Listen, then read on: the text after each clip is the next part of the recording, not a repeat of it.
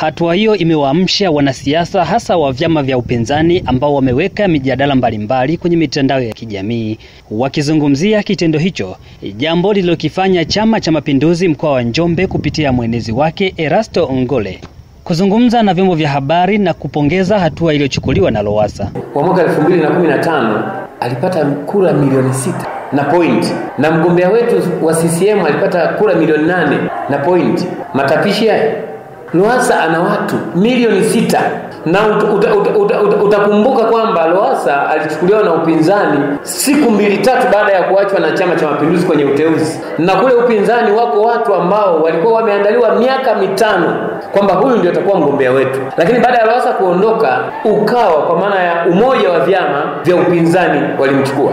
Kwa nini walifanya hivyo?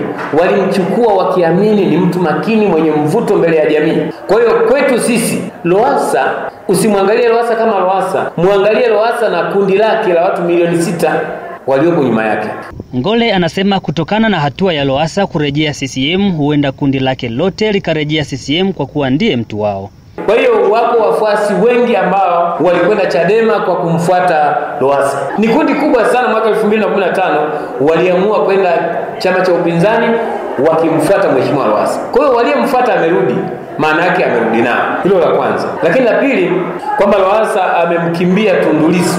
Mimi nafikiri hizi hao watu wa hoja hawapimi. Tundu Lissu mwaka 2015 walikuwepo. Vyama vinavyounda Ukawa vilimuona kwamba Tundu Lissu yupo. Lakini walipowaingiza kwenye vipimo, walikuta Lowasa ni zaidi ya Tundu Lissu, na ndio maana Tundu Lissu alipewa nafasi.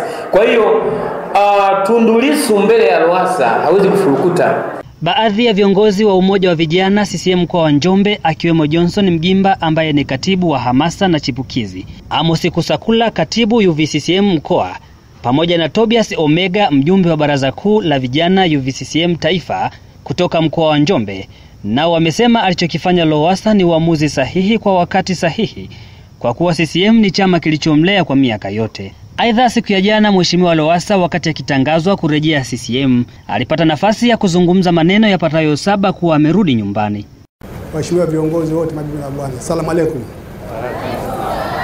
Bwana Yesu asifiwe. Tumsifu Yesu Kristo.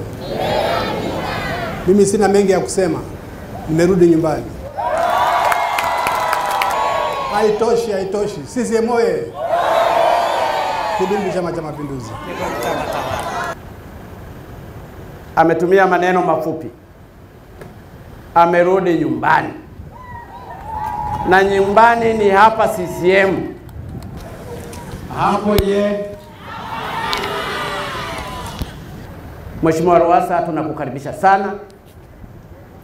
Ni dhamira yako moyoni, umeguswa kutoka moyoni. Sisi tunajua Mheshimiwa Lowasa umerudi nyumbani.